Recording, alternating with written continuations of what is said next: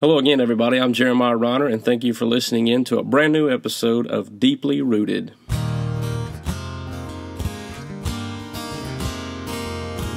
Deeply rooted in God's word. Deeply rooted in God's word.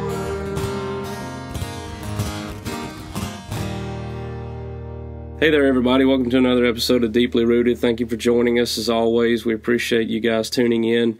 Brand new episode here for us today. Really excited about the content and the conversation we're going to have. But wherever you're at and however you may be listening, we appreciate you guys being a part of this ministry. We just want to catch you up on a couple of things if you're not aware of it. Make sure you go over and subscribe to our YouTube channel. You can see all the archived episodes that we've got on there. We've got some really, really good ones if you want to check those out, and be sure to share those with others. You can also go on over to our Apple podcast and do the same thing there. Make sure you hit the subscribe button. Leave us a review. We'd love to hear back from you. And if you'd like to follow us even more, go on over to our Facebook page. You can check that out there at Deeply Rooted. We put all the links up to our episodes. We do a little daily Bible verse there as well for you, and some other announcements that we might have. And if you'd like to get a little deeper into the ministry, go on over to our website at jeremiahreiner.com. We've got plenty of blog posts on there for you. Again, you can check out all the previous episodes that we've got from Deeply Rooted. You can also see our ministry schedule right now and see all the updates we've made due to the current circumstances with the pandemic that we're facing and social distancing and the issues that we're seeing right now with some church cancellations and some redrawing, so to speak, I guess, of scheduling right now. So, but all that said, really excited about our content today. Been wanting to get with this guy for quite a while, but we're really excited to have our good friend Ryan Robinette with us today. Ryan and his wife Tabitha, they live in Lebanon, Virginia. Ryan was born and raised there. He went to high school at Lebanon High School, and he's a graduate of King University. He and his wife are very faithful and active members at Bethel Baptist Church. A lot of great people there. You've probably heard me mention that if you've listened to the podcast any. We've had the pleasure of speaking there and preaching there and ministering with those people. So a lot of good friends in that part of the area. So, Ryan, really appreciate you being on today, buddy. Yeah, I'm happy to be here. I'm excited to talk to you about this. I was thinking about this when we got started, and I thought, man, where is the first time that I met Ryan? And then I had to think back, and a lot of people obviously probably don't know this, but Ryan's older brother Caleb and I were roommates in college. And I remember meeting Ryan, I think, for the first time there. He came over one weekend, and I never met the guy. He hadn't even spoken a word. I just remember him wearing a really cool North Carolina jersey. And I thought, man, this guy's got to be great because he's a Carolina fan. So I immediately thought, he's got to be awesome. I mean, he's Caleb's roommate, and he's wearing Carolina jerseys. So you had my vote of confidence right off the bat. Oh, yeah. Carolina faithful for a long time now. It's kind of weird because I cheer for Virginia Tech in football, but for some reason I've always liked North Carolina when it comes to basketball. It may have something to do with Michael Jordan, though. I do the exact same thing. I'm a Carolina fan for basketball and a Hokie fan for football, and I know there's a lot of haters out there that don't like that, but that's okay. We're not here to please everybody, so it is what it is. We're good in each other's books. So I want to go ahead and go back and get to kind of the theme of what we're going to talk about today. I love a good testimony. I love a good story of God's grace. I love a good story of healing. And that's what we've got here today. So I encourage you to stay with us. I think you're going to be really blessed by this when we talk about Ryan's story. But Ryan, going all the way back to the beginning, and we'll just walk people through this. You were seemingly born pretty healthy, and then at about 4 months old, everything kind of changed. Explain to everybody what DCM means, and how would you describe the diagnosis that you were given at 4 months? Okay, so dilated cardiomyopathy is the long name for DCM. It's basically an enlargement of the left ventricle of the heart. The left side of the heart is the pump muscle that works to supply the blood throughout the body.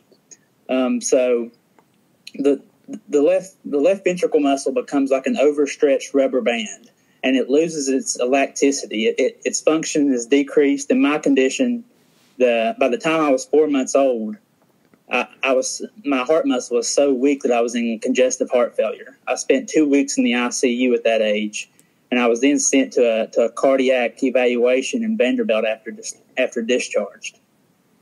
Now, you said something in a blog post that you had been writing on lately, and I've been following. It's been really good. A mutual friend of ours who works in the healthcare industry has got you doing that there for some hospice care patients, kind of sharing your story. And I wanted to share this with the audience of what you said on there.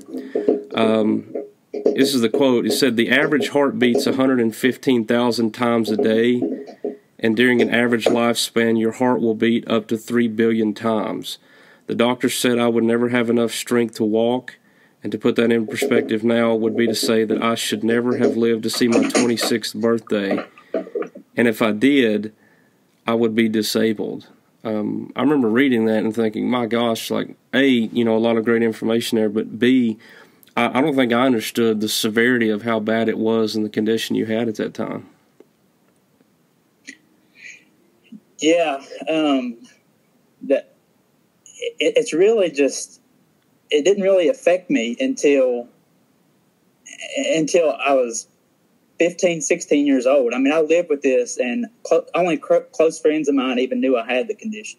Like, if you passed me in the halls at school, you'd think I was just like anybody else.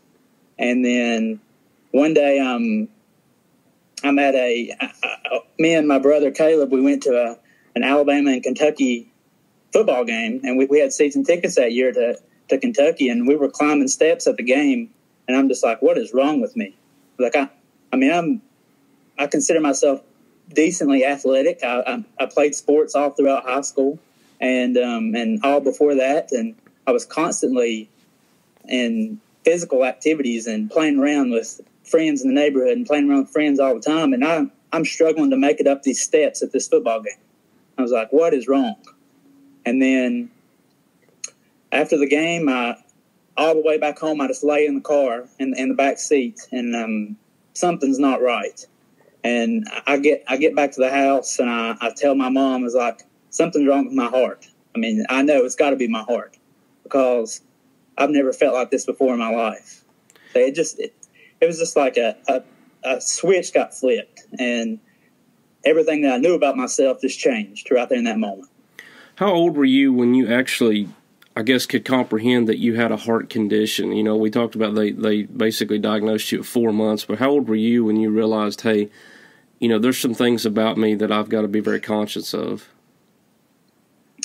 So I took some medicines and stuff from the very beginning, as far back as I can remember being able to take medicine on my own. I realized that my heart wasn't like other people's hearts. Right. And I was going to the doctor, and on yearly visits. It wasn't something that was a constant issue, but I knew that there was something there that was different about me than other people.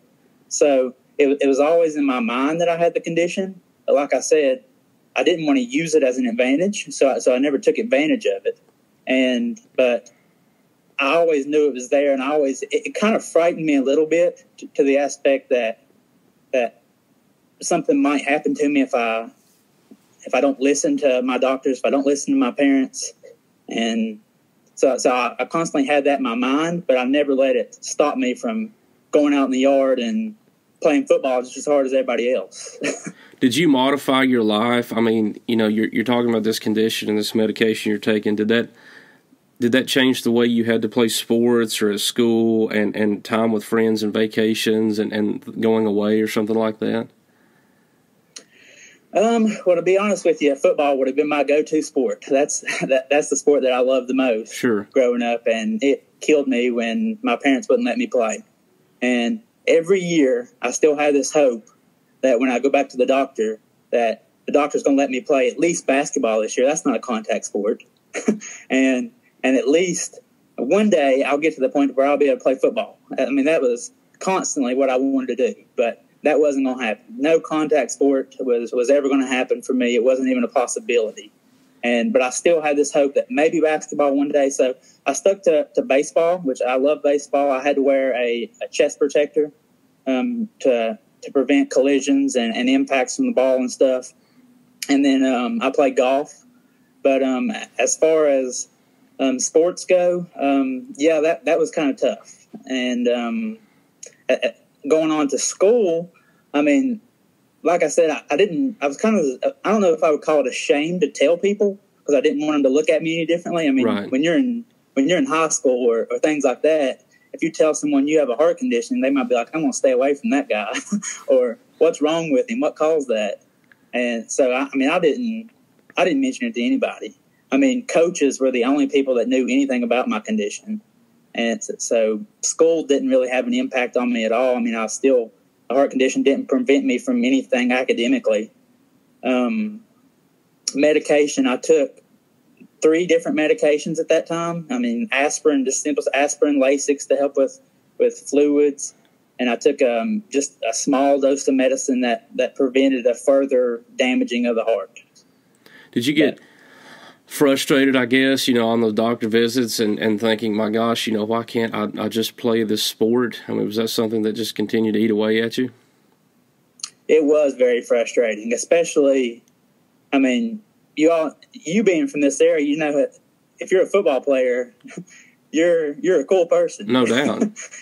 or not being able to compete in sports, and then here I am going to school wearing jerseys. And am I just the person who thinks they know a lot about sports, or does he play sports and can compete in sports? Sure. So yeah, it was kind of belittling to myself too, just knowing that I couldn't be somebody in sports, or I couldn't get out there and compete with my friends. I wasn't going to be in that group of people that can compete at a high level in sports. Even though, I mean, I played baseball and I feel like I've done really well in baseball and golf. But still, just football is that thing that I really wanted to do the most.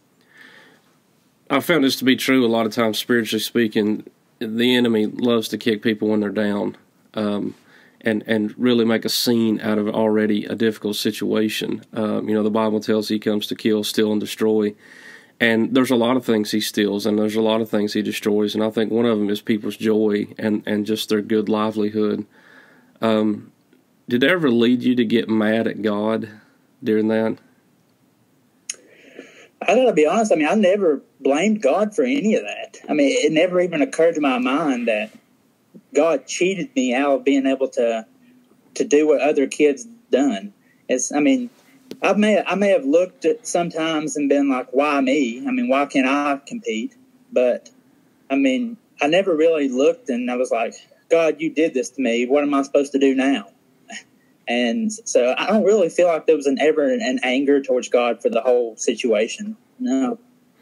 Now let's go back. You talked about you were 15. You're at that stadium. Obviously, there's a big scare there. You're going up those steps, and something's clearly not right. You're riding home. Is that around the time that you begin to understand maybe I need a heart transplant, or had they already talked to you guys about that? Not at all. I mean, I hadn't heard the word heart transplant before in my life. I mean, I had no idea that heart transplant would even be an option. I didn't know what was wrong with me. And when you're 15, 16 years old, you're not thinking heart transplant. You're thinking, I mean, how am I going to be cool in school? What am I going to do now? How do I get my friends to pay attention to me? How am I going to be popular and stuff like that? And what's coming on TV? I'm not thinking about I'm going to have a heart transplant to survive. Now, in that situation, is that when they begin to explain to you guys, we may need to take a serious look here at his condition, and it was the word heart transplant, brought to your all's, table at that time? So that week when I got back from the game, that night I ended up getting admitted into Russell County Medical Center, and I stayed. I was immediately shipped over to Johnson City, and they kept me for 7 or 8 hours. Noticed that I was in heart failure, put me on a private jet, and flew me straight to Vanderbilt. So things escalated very quickly, and they ran tests on me for about a week in Vanderbilt, and then they decided that right then and there, heart transplant was going to be the only way I was going to survive. And so we go from not even thinking about heart transplant, not even considering that a scenario, to you have to have this to survive. And mean, there was some mentioning of maybe not a pacemaker, but like something to keep my heart back in rhythm. But that didn't last very long. It was heart transplant or boom. Now, did they keep you in Vanderbilt at that time, or did they put you on a list and you go home and it's a waiting game, or is it you have to stay here? I got put on the top of the list as soon as they found out how severe my heart problems were, and I never left my room in Vanderbilt. I was in the children's hospital there in Vanderbilt, and I never left my room for 3 months. And how old were you when that happened? I was put in there when I was 15. Okay. And obviously there's a lot that comes with that. You mentioned, 3 months there. What was that experience like? There was some ups and downs for sure. I can't go without mentioning, first of all, my family. I mean, it just goes to show you how important family is during that situation. I mean, my mom, she slept in a pull-out chair for 3 months, never left my room. And just going on from that, you got people that her job was very supportive. People she worked with donated their vacation and their sick hours to her to allow that to happen. And then my dad traveled back and forth. I mean, he was running 2 businesses at the time. I mean, was self-employed, so he couldn't quit his job. I mean, he would lose everything. So he come down there back and forth probably 2 times a week. I mean, driving 5.5 hours to Nashville 2 times a week just to see me. And I mean, what's on his mind. I mean, I've been told I'm having a heart transplant, and there he is having to drive 5.5 hours a week. And then my grandmother stayed there constantly with me. She never left. They checked her into the Ronald McDonald House right beside of me. She stayed there. She ran errands for us constantly. She walked the streets of Nashville, my 80-year-old grandmother, getting us whatever we needed whenever we needed it. If I say I wanted this to eat, she's finding pizza when I want pizza. So I mean, just a champion the whole time. And nurses, I made great friends with nurses. I had nurses that would sit down and watch a football game with me, and would play a board game with me. And just the thing down there is, you had a nurse you were so severe that you had a nurse that just looked over you the whole day. So you built relationships with these nurses. No doubt. They had one responsibility, and that was you. So I had a nurse that sat right outside my room all day long, and I was able to speak with my friends all the time. I was fortunate enough to have Xbox Live in my room. So I played Call of Duty with all my friends and sports games with all my friends. I actually played Tiger Woods' PGA Tour 2009 with my doctor, the one that performed the heart transplant, sitting in my room playing with me with that. And I had a doctor that would take me up on the helipad. Here I am carrying my pole hooked up to all these machines, IVs running out of me, and he's pushing me around the helipad. So illegal. We can't even do that anymore. He told me that he got in trouble for this. Now, you mentioned in your blog story, and I was reading about that because you just mentioned about the nurses and the doctors, and I wanted to ask you something because I thought this was pretty profound when I was reading over your story. You said that there were a lot of times, or multiple times, that the doctors would literally ask you if you were ready. How did you deal with that? I mean, you're 15 years old, and here we are asking you, if this doesn't work, are you prepared to die? That's, in my mom's word, it made me angry. She said that she would see me go from joyful to angry. I mean, here I am. I have my brother and his wife coming down there trying constantly to cheer me up, do whatever it takes to lift me up. And then that evening, a psychiatrist would come in the room and ask me if I was ready to die. So the first thing that it gets me thinking is, what happens to the people that don't have the supporting cast that I had? Sure. I mean, what does asking someone if they're ready to die do to somebody that doesn't have a family and doesn't have a spiritual background that I had, telling me everything's going to be okay? God's watching after you. And and my brother constantly uplifting me, sitting right beside me the whole time. I thought it was a horrible question to ask someone that age. Now, it made me angry. Oh, no doubt. Now let's go into the positive news here. Obviously, we're sitting here talking. That's years ago, so I don't think it's a stretch for people listening right now of what obviously is going to take place. But where were you, and what do you recall about when you found out that you did have a donor? The whole donor thing right now is probably the hardest thing for me to look back on. It's the hardest thing now, but back then I wasn't really even thinking about what it required to be a donor. Like, I'm just thinking, all I have to have is a heart to survive. I'm not thinking that someone had to die for me to get that. So, that whole donor, being a donor is a wonderful thing. And now that I look back at it, it just makes me wonder and makes me sad to think about someone else had to die for me to live. And, it's a wonderful process, but it's hard to comprehend once you get past that and you look back and you start thinking what all had to happen for things to come together, and the family, they had to lose somebody, and really I don't know much about that donor. It's kind of, I can understand where parents are coming from, but my donor chose to remain anonymous, and so I didn't really know much about them. I know that they were 16 years old, same age as I was at the time. Their heart never stopped beating the whole entire time. I know it was a car crash, and it never stopped beating from the time it left his body to the time it got to mine. Wow! And it was a perfect match. Everything was perfect. How long was the procedure? And I guess a follow-up to that, what in the world was going on in your mind leading up to that procedure? The procedure was about 5 or 6 hours. To be honest, it was a madhouse at that time. I remember the night that I got that a doctor come in my room and told me.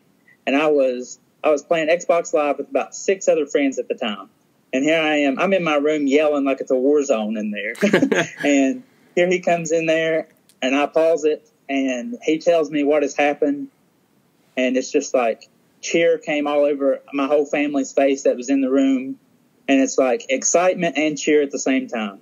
And I remember turning on my microphone for my Xbox, and I was like, guys, I got to go. I got a heart. and it was like silence on there. I mean, you can't even get a word in on there normally with 6 people. And then it's like no one says a word. And then someone says, what? I was like, yeah, you heard me. So, yeah, it was a truly a life-changing experience that I'll never forget. It was a mad rush from there on until the time that it happened, but it was great. What was the recovery process like? Did you have to go through a lot of physical therapy after that? The recovery process was brutal. I was on a ventilator. I had chest tubes, atrial lines to monitor my blood pressure, multiple IVs. I was given high doses of medication to stop my body from rejecting the new heart. I was on medications that caused me to hallucinate. I had hellish dreams. Like, I thought I was in hell multiple times. Like, dreams that I would wake up. Just like, I don't even know if I'm alive right now. and if I was alive, it was in hell. And so it was tough. And, I was in a lot of pain. I know my family, it was tough for them because, they told me moments that they would come in the room right after the transplant was over. And every time my heart would beat, I would jump. My bed was literally shaking. And I was jumping so much. Like, it was like my bed was hooked up to electricity. There was that much going on in my body at the time. I was hooked up to so many machines that I had family coming in the room, and they couldn't even stand the look of it. They had to walk out and leave. So it was a brutal experience. After they actually forced me to get up and do things 3 or 4 days after the transplant. They had me getting up and walking. And they would push me around the ICU area there. I had the one whole floor in the cardiac area. I was really the oldest person there by a long way. Most of it was babies. Wow. And they had me walking around that whole area pushing my IV pole, and I was just like, I don't want to do this. I didn't know where I was at. I was in pain. I felt like I was barely standing up, and then they had me walking and doing that stuff. And on after that, I got moved to the Ronald McDonald House, and I couldn't even sleep on my stomach. Like my chest and my diaphragm had been cut open and stitched back together. So it was so much pain to even lay on my stomach or lay on my side. I had to lay flat on my back constantly. And that was a huge adjustment to learning how to sleep again and how to adjust to that stuff. Now, how important at that time was your faith? I mean, surely that had to be something that you were holding on to pretty hard. That's the most important thing through it all. I felt like the presence of God during all that was more real to me than the people in the room. I mean, he never left my side during the whole entire thing. Yeah. And I was constantly reminded. I mean, I wouldn't even even have been given the opportunity to forget God. If I wasn't thinking about it, my family would remind me, friends would remind me, my church would remind me, my community. The walls in my room were covered in posters and cards, and I was getting so many letters, and people were praying over the phone. They would call me, and I was getting text messages constantly. I mean, prayers.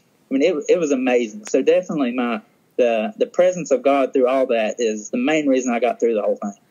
I want to share this specific line you wrote in your blog testimony. I was reading it over this morning, and I'd like you to explain a little bit more about it and what you meant by it. But I wanted the audience to hear this because I thought it was so well written. And I'll put it this way. You don't hear a lot of people talking this maturely about things like this.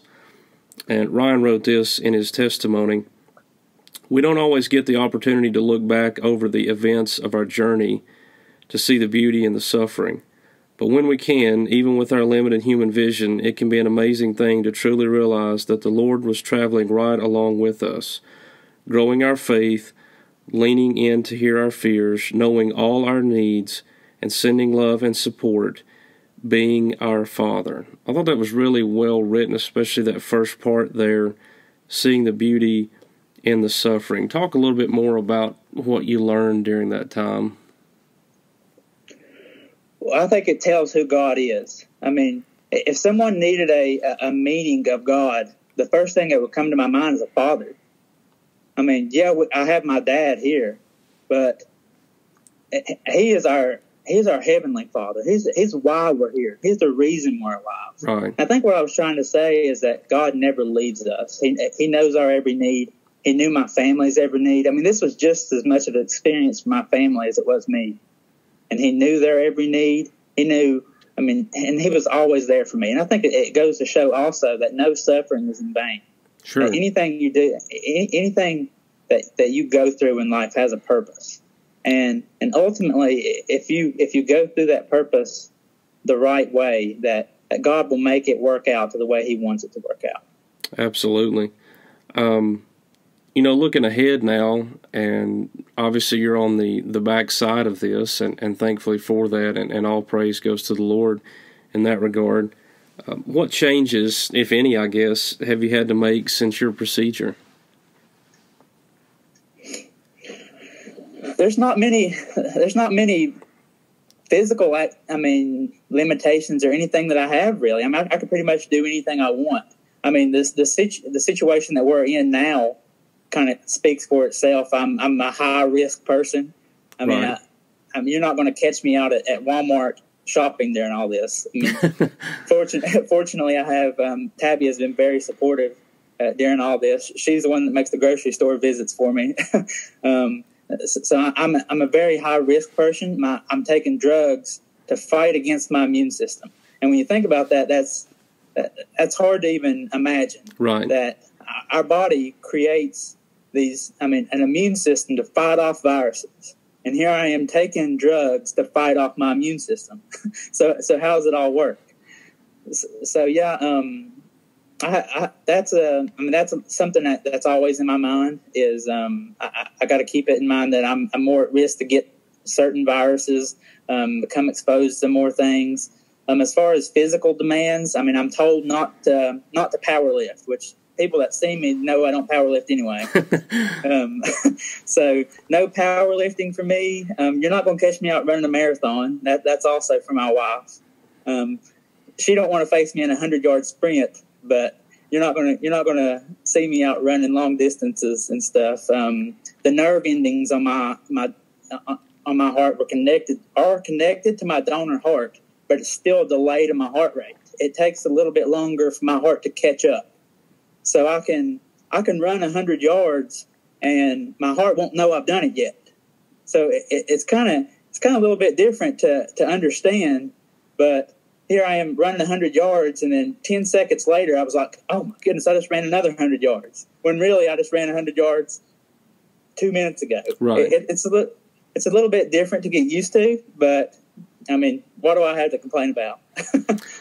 Well, it's an amazing story, no doubt, and you talked about, limitations. One thing you're not limited on is playing golf. I know we do that way too much now. You and I play quite a bit, you and your brother and I, we do that often. So it's good to see you out there and still being able to participate. And like you said, if you never knew Ryan Robinette, you would never know what God had done in your life, because, the stories behind the shirt there, and you could tell people about that testimony that there once was a 15-year-old kid seemingly on death row, and the Lord out of nowhere intervened and changed your life for the better. I just want to conclude, because I thought you mentioned something that was really impactful, and you talked about in your story, and you mentioned it here today too. You said that the donor, it was a perfect heart. That really stood out to me, because your story is also this perfect picture of this spiritual heart transplant that everybody needs, because apart from Christ, we're all in desperate need, and we need a complete transplant.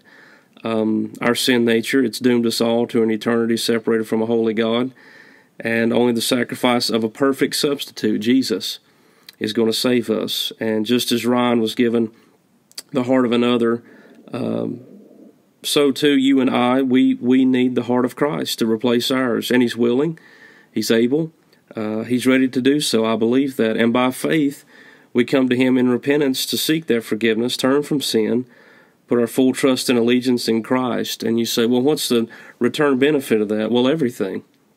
You get a new heart. You get a perfect heart. You get a new mind. You get a new eternal destination in heaven. You get right standing before a holy God. You get a lifetime of grace and mercy, and as Ryan talked about, you get a Father who will never leave you and never forsake you. And I just think that's the perfect trade-off. I look at your story and I think, man, what a perfect picture of the gospel.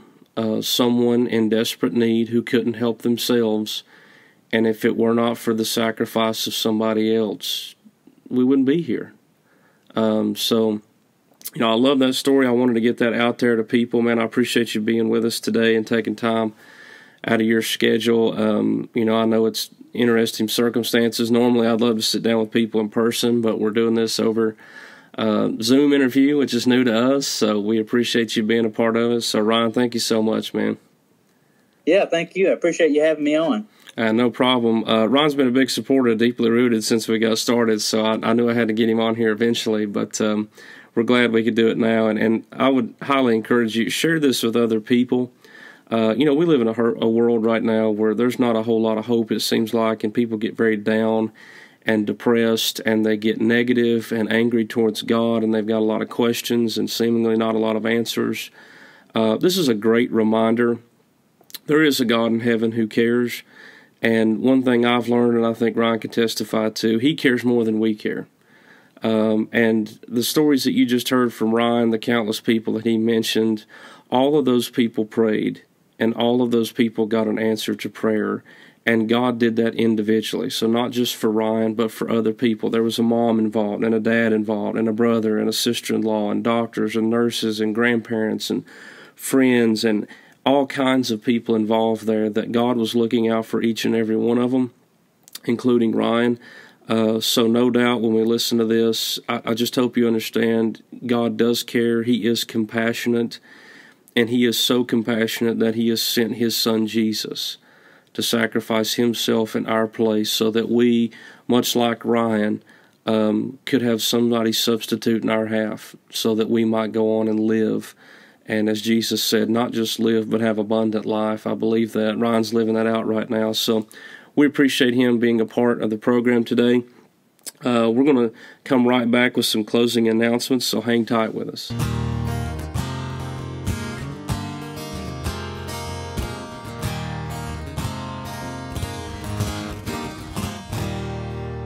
Hey everybody, thanks again for tuning in for our new episode of Deeply Rooted. We want to say a big thank you and appreciation for Ryan Robinette for being on today with us. We really appreciate him, his testimony and his friendship. We appreciate his encouragement here for all we're doing at Deeply Rooted in the ministry.